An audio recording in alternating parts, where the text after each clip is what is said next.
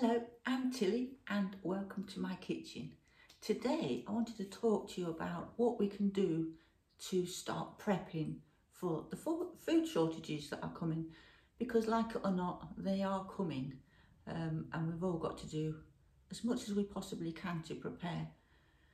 Now I know not everybody's got spare cash to buy extra food. It's a struggle enough to buy the food that we need for day-to-day life. So the thought of having to buy extra food and provisions is quite a daunting thought. But even if you can just get one tin extra, put it away, a bag of porridge and put that away, whatever you can possibly put away, for when things get more difficult than they already are. I know things are difficult now. Anything that you can put away would be a help in the future. Yeah, I know it's hard. It's hard. It's hard for all of us, but I do know it's harder for some than others. We're not all in the same position. We're not wealthy, not by any stretch. A lot of my friends and family aren't. So a lot of the people around me are also struggling, and I see it constantly. I mean, we talk about this all the time, about how they struggle now and how they're going to struggle even more to try and get stuff in to prepare. But there are some little things. Just make little changes where you can. And I don't know whether you've seen my video. I sold some furniture to buy some food, and I'm continuing to sell stuff out of my home. And like I said before, that I know not everybody has got stuff that they can sell, but if you have, it might be an option for you. The one thing I would say is just breathe. Just take a breath, relax. It'll be fine. We will get through this. We will get through this. I've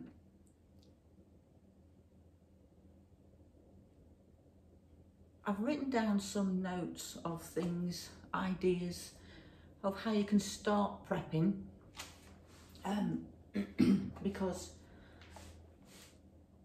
you may or may not know, if you've seen any of my previous videos, I've got a memory like a sieve, so I have to write everything down. And one of the big things I wrote down here was breathe. So breathe. We'll breathe together. Now, another thing I wrote down here was, don't feel like you've got to watch every bit of news and listen to every bit of news. We will drive ourselves potty, honestly, by listening to everything and watching all the news articles. Well, for one, we don't know which ones to watch. We don't know which ones are telling the truth. Arguably, any of them, we don't know. As we know, news stations, the media, they like to embellish things because it gets views, it gets readers. So they make big deals of little things. Now, I'm not saying that we don't have to take precautions, because I do believe that we do. But when you hear the news and read things in the certain media, you know the ones I'm talking about, take it with a grain of salt.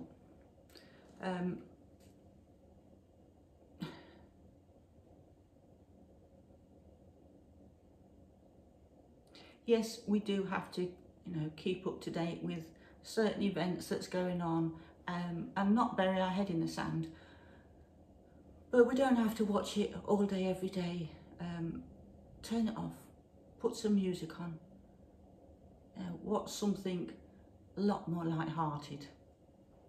Don't dwell on it too much. So think logically. So what I mean is, don't rush out and buy tons of stuff, that you won't eat. If you don't eat it now, you're not likely to eat it if you've got it in your store cupboard. So buy what you like, what you usually eat, buy that sort of food, the long life stuff, shelf stable stuff. Now, I made a few notes on the food because we all know how important it is to have a balanced diet. You need proteins, fats, carbohydrates, you need all the vitamins and the fibres and all that sort of stuff. So you'll need fruit and veg. Now, we don't know whether we're going to be able to get fresh fruit and veg or how long for, but tinned fruit and veg, dehydrated, frozen, they're all perfectly fine. You'll still get all your vitamins and nutrients out of those. I'm going to start dehydrating. Now, I haven't got a dehydrator, but I have got a convection oven. So that's a fan one. So I can do dehydrating in the oven. I haven't got the money to go out and buy a dehydrator, especially for dehydrating, but I can do it in the oven. And it won't use too much electricity. I know you have to dehydrate for a long time, but you only have it on very, very low. And you also, because I've been researching, as I research everything, you can leave the door open a little crack to let the air flow, so it can let the steam out and dry it all out properly. So that will help warm the room as well. So I'm going to start dehydrating. I've been watching loads of videos, I've been reading all about it, so I think I'm an expert. I've never done it before, but we'll see. I will keep you updated on that. And the first thing I'm going to dehydrate is some frozen vegetables, because apparently that's a really good place to start because they're so easy. Because when you do vegetables and things, you have to blanch them. But if you put a pack of frozen vegetables in to dehydrate, then all the blanching is done for you. And they don't take as long as a lot of other things to dehydrate. So that's where I'm going to start. I'm going to start with some frozen vegetables. I will let you know how I get on with that one. So we need fruit and veg, proteins, which is dairy alternatives, pulses, peas, beans and lentils, and they're all good for fibre as well. So we really want to try and get as much different food varieties as we can in our store cupboard, so we're not just eating pasta or potatoes or rice. You don't want to just eat a whole ton of carbs. You need to have as much balanced diet as you possibly can. And you can get tinned fish. I've on my Asda shop, I got these sardines, 37p. Now those sort of things are great because they've got all the oils and the vitamins and everything in. And tuna chunks, Asda's Essentials, 55p. So these sort of things are perfect to just help give that all-round balanced diet. I also got some, I've got some green lentils and some red split lentils, and I'm going to be making some dried mixes. So I'll put them in my jars, because I keep all my jars and reuse them. So what I should do is put like soup mixes in this. So the dried vegetables with the lentils and peas and all the herbs that I want in it, everything that I want in it, like a dry stock cube, that type of thing. So have it in the jar so that can go on the shelf and it will keep. I've also ordered some of the silica gel packs, the food safe ones. So I'll pop one of those in as well. And that will be ready just to go on the stove, add some water, and it's ready to make a nice soup and broth and all that sort of stuff. So I've been doing some dry mixes. What else have I got? Oh, now, this was left in a comment and I thought it was an excellent idea. Make a list of everything you eat over as long a period of time as you can, let's say 2 weeks or a month. Write down every single thing that you eat and drink, and everybody in your household. So all the water, all the drinks, everything, cups of teas, all the food, the toiletries, everything you use. although I don't think the toiletries are quite as important as the food. You need to feed yourself. You can clean yourself with a bar of soap, you can wash your hair with a bar of soap. So I'm not worrying at the moment. I'm not buying that sort of stuff in.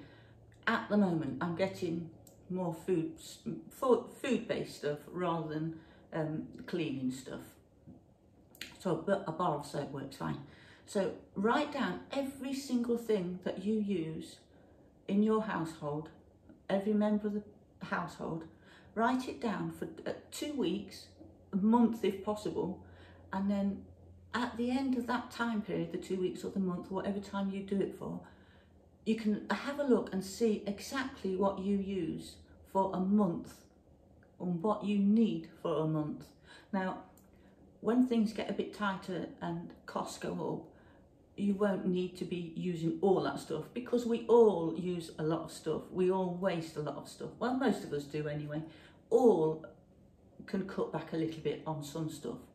But that gives you a really good idea of how much it's going to cost you for each month, and then times that by 12. I'm trying to get food in for a year. I've got a long way to go. Haven't got anywhere near enough yet. I don't know whether I'll be able to get it all in because it is so expensive. But I'm trying. I'm putting a little bit away at a time, and I'll get there. But I thought that was a really good idea. Just check what you use, write it all down, and then times it by 12 if you do it for a month. Now, oh, another thing, medications. If you're on medications at all, they are possibly going to become difficult to get hold of. We don't know, we're not sure, none of us are sure what's going to happen, but if you have medications that you really need, just try and get a few extra if possible. You know, have a word with your doctor, whatever you need to do to get your health supplies. If you can get extra in, that would be brilliant. Canning, I'm also going to start canning foods, because I've been watching more YouTube videos of that, so I'm learning all about it. When I get time, because I'm trying to do so many things at the moment, I'm going to do some canning. I'm also going to grow as much food as I possibly can. So I've already got started. Well, I haven't got started with the growing, I've got started with clearing the garden. Now, if you haven't got a garden, you can grow things on a windowsill. You can grow things just like herbs and tomato plants. Tomato plants you can grow in front of a window in a plant pot. So there's things you can do to start growing a little bit. Even if you haven't got outdoor space, you could possibly grow stuff in a pot inside near the window. So I'm going to start growing as much as I possibly can. We're trying to sort the garden out. The weather's been against us. It actually looks like there's a storm coming in now. So we are trying to do it. We're clearing everywhere and cutting the hedge back and all that sort of stuff. Now, my last Asda shop, I've been trying to sort out another shop. So I've been putting stuff in my Asda shopping cart online, because I did a big shop when I sold my bedroom furniture, and I've been selling other stuff. So I'm getting a little pot of money together to buy more food. And I've been getting another Asda shop ready. Now, I've already noticed that the Asda Essentials food, the pasta shapes, which were 35p for 500 grams, are now 41p, and that's in the space of a week. The spaghetti, which was 23p for 500 grams, is now 28p, and there was various things that was out of stock. So it's going up already, and it's going out of stock quickly. Now, when I did my shopping cart, I've got my shopping cart there, and I've kind of checked out, so you save the slot, the delivery slot, but you can go back in and amend your shopping cart. So periodically I go back in, and the things that was out of stock, some of them are back in stock, so I can add them to the cart. Now, I can only hope that they're still in stock when my order is actually delivered. Fingers crossed for that one, but we just don't know, do we? Oh, also, Top Cashback. Now, if you don't already do Top Cashback, or you haven't heard of Top Cashback, it's a site where you can get cashback for your shopping online. So there's a lot of shops online that do Top Cashback. So you shop as normal, but you go through the Top Cashback link. And for my last Asda shop, I got £2 cashback, and I'll get £2 cashback for this shop, my next one. So have a look into that. I'll leave a link, I'll try and remember to leave a link in the description below. Now, if I can, I don't know whether I'm allowed to, you can do a refer a friend. So if I can, I've got to check it because I don't know how legal it is. So if I refer my sisters or my friend or whoever, they get, I don't know how much it is, I can't remember because it changes quite a lot, but they get some cash back into their account and I get some cash back into my account, which is wonderful. So either way, I'll leave the link in the description below, and hopefully I'll be able to get some cash back, and so will you. So fingers crossed that I'm allowed to do that. I need to check it for legal stuff, you know. I'm not very good with all this legal stuff, what you can and can't do. But I got £2 cash back on my last shop, and also there's £2 cash back I'll get on this shop. Brilliant, I like that. Now I just wanted to show you, I'm just gonna have a quick check, make sure I've got everything.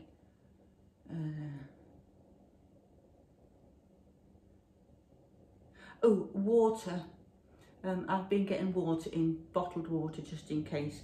So, you know, that's one thing you could do, get some bottles. I got the 5 litre bottles of water. It's £1.30 in Asda. Used to be £1, but obviously 5 litre bottles of water take up a lot of space in a lorry, and with the costs as they are, I guess they've had to put the price of that up. Right, one thing I wanted to show you was this. It's not a camera. It's a radio, but it's not just a radio. It's got a torch or a flashlight. It's solar, so you can charge it up and put it on your windowsill or outside. So it can charge up solar. You get a little cable with it as well, so you can charge it up through the electric if you need to. But you can also wind it up. How brilliant is that? Now, it's a radio, a torch, and you can charge your phone in it. So I can plug it, you plug your phone in. Oh, I haven't got my phone cable. But you just plug your phone, if that was your phone cable, you plug your phone in with a USB in that end, and then plug that into your phone, and you charge your phone up. And I have tested it. It's brilliant, works brilliant. And you see, this is where I'm not very good with the legal stuff, because I was going to show you how the radio works, but I don't know if I'll get done for copyright. Let me just put a little.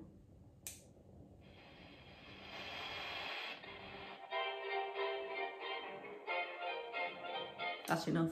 I don't want to get a strike on YouTube. So that's brilliant. And I got that from Amazon. I will put my Amazon link, affiliate link, hopefully, because hopefully I've signed up properly with Amazon, so I'm not quite sure. But I'll put that link in the description below for that. It wasn't very expensive. And if the power goes off, everything goes off, you've got something to charge your phone or anything that's got a USB, because anything that charges with a USB will work in there. It's got another little, that's what it's got. So it's got that little one as well. So brilliant, brilliant bit of kit. I'm really, really, really pleased with that. And it's got an aerial. And it's got the flashlight. I won't shine it in your eyes. So, got that. That came today. So I've been having a little play with that, and I love it. So hopefully that's helpful. And I think that's everything I was going to show you. I think so. So, I hope that was helpful. Do take care. Look after each other. We've just got to do whatever we can to get through this, as long as it's legal. Look after each other, look after yourselves, and we will get through this together. So, I love you all, and I'll see you in the next video. Bye for now.